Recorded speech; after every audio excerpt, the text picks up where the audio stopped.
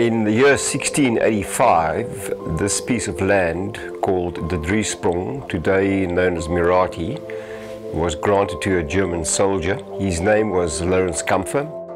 The governor granted him this piece of land with certain instructions in Dutch, which were the following: replanting, bepoorten, betimmeren and bezaaien. What is interesting for us is that the Melck family, their first involvement at Muratie happened in the year 1763. That's our ancestor, Martin Melck, the first Melck that arrived in the Cape. So the Melck clan, they lived here for approximately about 115 years, and then the farm basically disappeared out of the family.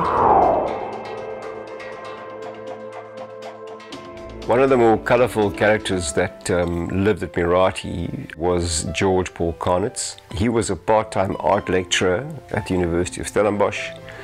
He was invited to a braai by the neighbour. He somehow got lost and ended up at Muratie, and his daughter Alberta was with him.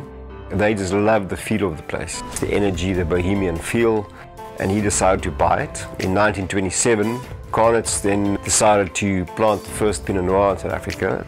So we have this little fact: the first Pinot Noir in South Africa was made here at Muratie.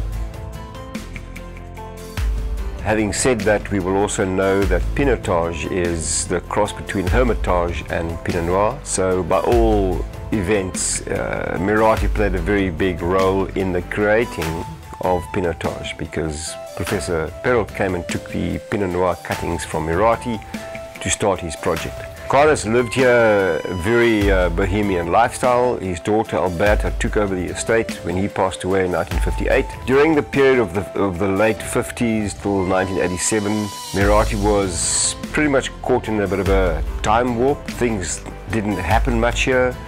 There was no progression when it came to winemaking. It was very classic, very traditional, but that bohemian feel, the energy, the charm of the place that we have here today is directly attributed to that feel that Alberta and her late father George Paul Carnitz had here at Muratie.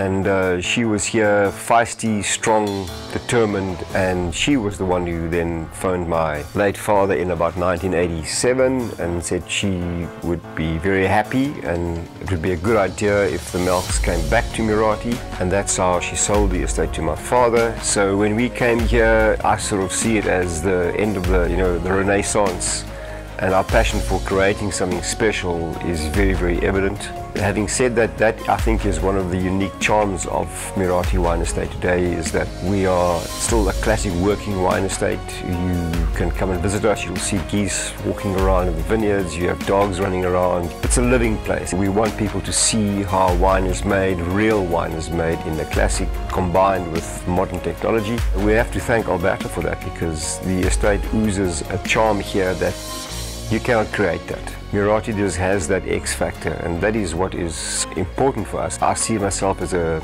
custodian to this last bit of real farming history that we have in the Stellenbosch district.